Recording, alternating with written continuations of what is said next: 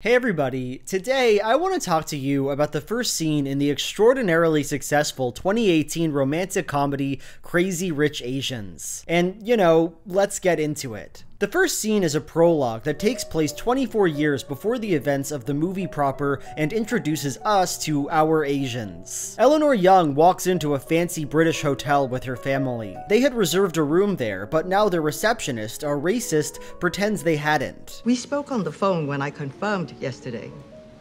Sorry, don't seem to have your reservation. He consults with the manager, and they both agree that these people are not welcome there. We're fully booked, madam. You must have made a mistake. I'm sure you and your lovely family can find other accommodation. May I suggest you explore Chinatown? But then, Eleanor goes out and makes a phone call. Next thing you know, she's back in the hotel, greeted by its steward. She just bought the place, and these two cringelords are probably in big trouble now. To get them off. The floor was swept. So, this scene is kinda great. It's light and airy and energizing. Watching it, we can fantasize about putting shitty people in their place, and it's very much like the iconic scene in Pretty Woman, where Julia Roberts, now flush with cash, gets to tell off a haughty retail worker. Big mistake. Big.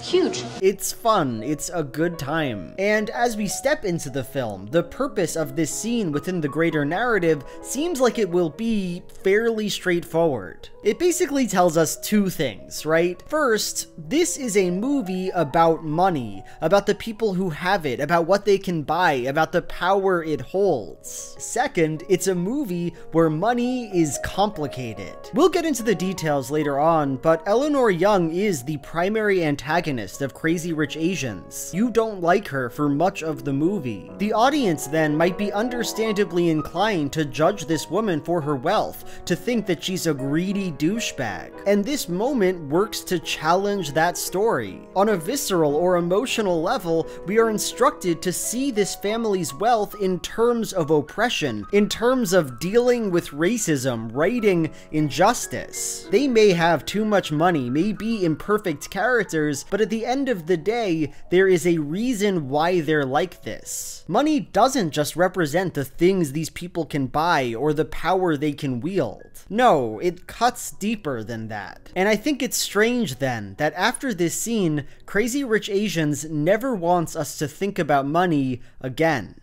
Crazy Rich Asians is about an American-born Chinese woman, Rachel, who wants to get married to the love of her life, Nick Young. But she didn't realize that Nick is, in fact, just terribly, incalculably rich. Like, he is the heir apparent of one of the wealthiest families in the world. There's new money all over Asia. We got the Beijing billionaires, the Taiwan tycoons, but the Young family, they're old money rich. They had money when they left China in the 1800s. And the plot surrounds Nick taking Rachel to Singapore to meet his family, where Rachel has to get Nick's uptight mother and grandmother to like her. So, let's ask a question. What drives the conflict of this movie? Specifically, what exactly is stopping Rachel and Eleanor from just getting along? In the book the movie is based on, the answer is simple: money, class, lineage. Eleanor doesn't think Nick can marry Rachel because she is of low social standing. She is just not suitable for you, Nikki. She does not come from the right background. Amma will never allow you to marry Rachel, no matter how accomplished she is. You don't know how important bloodlines are to her. That's my reading aloud voice for Eleanor. To be sure, there are aspects of this in the film as well. In both works, Eleanor cares that Rachel has a shady father. Your mother's husband is very much alive. During her marriage, she cheated on him and became pregnant with another man's child. And before he found out, she ran away to America. But in the movie, the main conflict between these characters is very different. Now, Eleanor doesn't like Rachel because she's not Chinese enough. She was born in the United States and does not have the same cultural sensibilities as the rest of this Chinese family. 你看起来是华人，你讲的是中文，可是这里。 You're different. This point is raised in the first act of the movie. It's brought up about 1 million times after that, and it's the central point of the climax. There is a Hokkien phrase, "Kakilang." It means our own kind of people.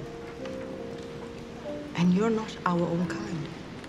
That's interesting, isn't it? Because here, the movie obfuscates what you'd think it would be about. We have all these rich people, right? We have our poor, humble peasant girl with a heart of gold. We are reminded over and over that these people are extravagantly rich and that this is very important to them. And yet, the film very deliberately breaks from its source material and tells us, no, our main plot isn't about money or class or hierarchy. We're not interested in those things. No, what this movie is really interested in is an abstract concept of identity, in what constitutes Chineseness. Or, let's talk about the B-plot of Crazy Rich Asians, and again, we'll start with the book. So, Nick has a cousin, Astrid, who's married to a sexy man named Michael, but she discovers he's having an affair. Oh no, oh my god. But all is not what it seems. When Astrid stalks Michael, trying to find his lover and potential bastard child, she talks to him and discovers that he was not in fact cheating. It was all an elaborate ruse, a prank to make her think he was a philanderer so she'd end the marriage and be able to save face. He just hated her rich, aristocratic, awful family so much that he was desperate. Face it, Astrid, your parents will never respect my family the way they respected your brother's wives' families.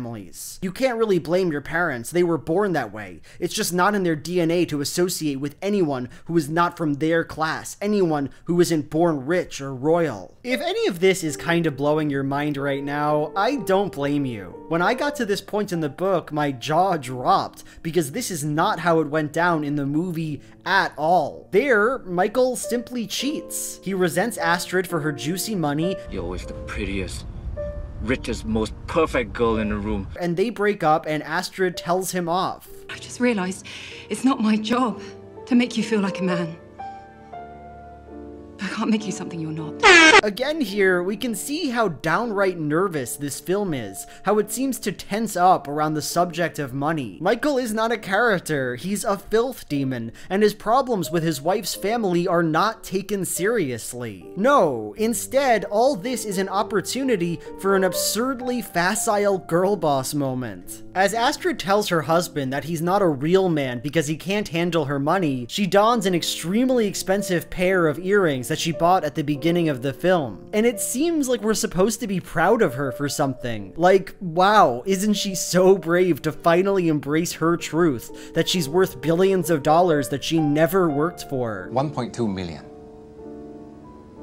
It just doesn't make sense that I'm being asked to feel this way. It's not fair. This choice is interesting to me because it just further confuses the movie. In the book, the Astrid-Michael plot is a complement to our protagonist's arc. Rachel is considering marrying into this ridiculous wealthy family because she loves Nick too much to not be with him. And with Michael, we see how that decision might go. The emotional wreckage and alienation that this kind of money, these kinds of expectations can produce. It's not super deep or anything, but there's a there. But now, these two plots are entirely unlinked. Rachel's plot, dealing with Chinese identity and her boyfriend's mom, has nothing to do with Astrid's plot, realizing that she should be confident and not let any man tell her how to be. These things have no center, no purpose. They're totally disconnected from each other and from any general theme. They're just kinda sitting there, a loosely tied together string of arbitrary events. And in general, you can just see this odd money phobia everywhere in the film.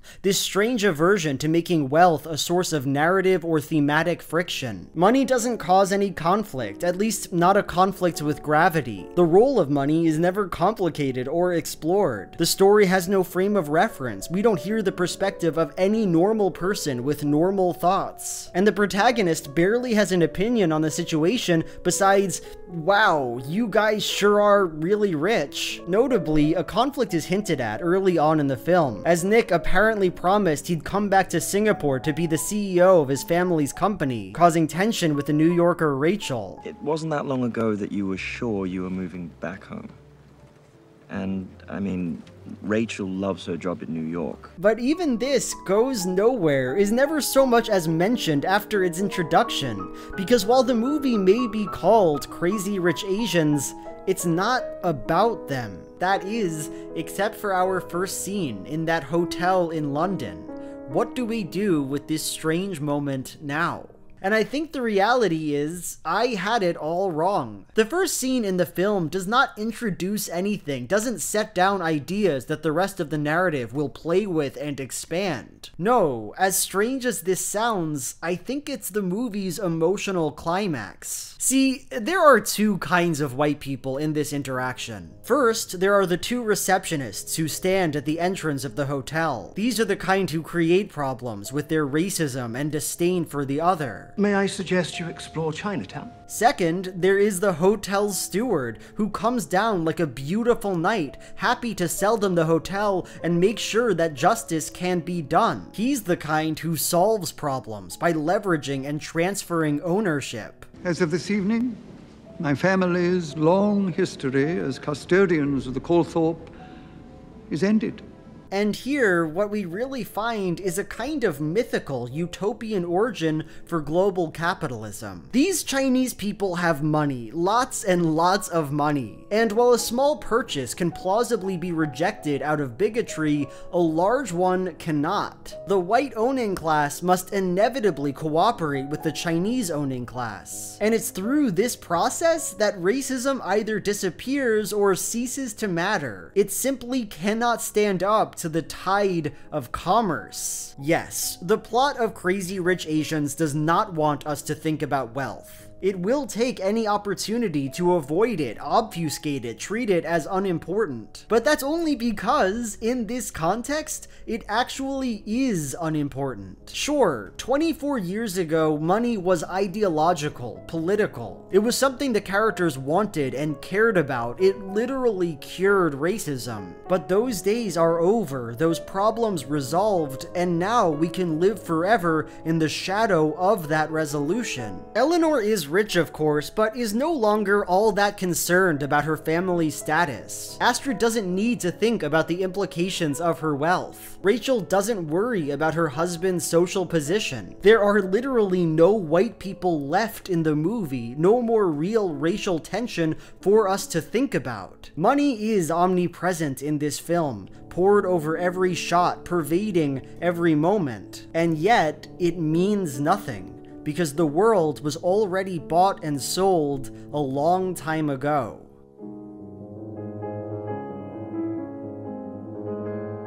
So that's it. That's the end of the video. Hope you liked it. Hope you had a good time. I ended up thinking it was a pretty good video, honestly. If you like my work, feel free to like, comment, and subscribe, and go to my Patreon or my Nebula if you want to. I make a bonus video there every month. This time I talk about Logan Paul's Game Boy table. It's a pretty good video. I liked making it too. And with that, now it's time for my Patreon question of the video. Henry R. Seymour asks, would Arthur be a better or worse show if Arthur looked more like an aardvark? It would be a worse show. The show is partially cute because of its stylized aesthetic, is why. Okay, bye. Thank you so much. See you later.